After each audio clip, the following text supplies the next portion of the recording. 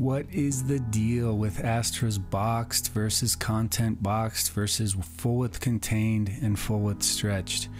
We're going to talk about the differences in this video. I have my Astra theme open. I'm going to go back to the dashboard. The first thing I want to alter is a regular post. So I go to posts and I open one up. I'm just going to view it, and then I'm going to open the customizer with that post open so I can see the changes that I make. The first thing you'll notice is under global container, you can set a default layout. This isn't that important because we're going to set each type in this video, but the container width is important. I just went with 1200, and this will set the default width of all of your content and containers. All right, now we're going to go to blog single post because this is what we have open, and you'll see boxed. Box is the widgets of your sidebar, and it boxes the content. So your blog post appears with the white background and the widgets have white backgrounds. If you do content boxed, you are only boxing the post, the blog post, with the white background, and everything else has that site background. And it's going to be inside that 1200. If you choose full width contained, it's going to put both the sidebar and the blog post in the site background or the content background white. And this is the one I'm going to choose. And full width stretched isn't really recommended because that will stretch the content across the screen beyond the 1200. So it will leave this white and you won't be able to tell much difference because my container is not that wide. But if you had a large monitor, it would stretch it all the way across, unless you had a page builder like Elementor where you control the width, the container width within Elementor. You would choose this and then change the width inside that plugin. So I'm going to go with full width contained, sidebar, right sidebar. So that is your blog post.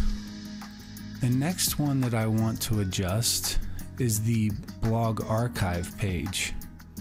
So let me go to that page and open it up. This is my post page that I set in WordPress. View that, customize that so that it's open and I can view it. And then we'll go to blog archive page.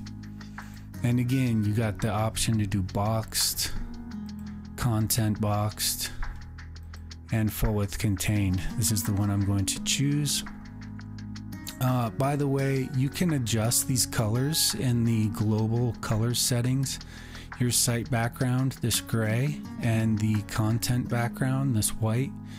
I will show you how to do that real quick on a little side quest. If you're using these boxed options, you would go to global colors. Site background is that gray, content background is the white. All right. The last one we need to adjust is the page, just a plain page, the default settings for a page. So why don't I open up a page, go to pages, just check out the home page, view it, customize, and again we go to page, and this is where we again show. If you choose content boxed, you'll see that you have that site background color. I set this page with no sidebars, so it doesn't have a sidebar, but it's still going to limit the container to 1200 and then have that gray on the side. If you choose full width contained, it's going to stretch that page all the way across, and that's the one I want. And then for sidebar layout for pages, no sidebar. So I used a sidebar for a single post and for the blog page archive, but not for a regular page.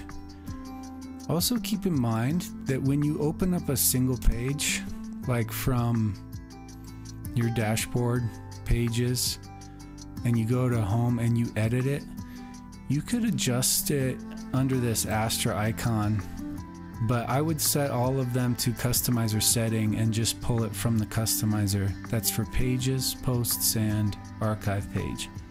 That way you'll end up with a consistent layout throughout your site, pulling from the customizer.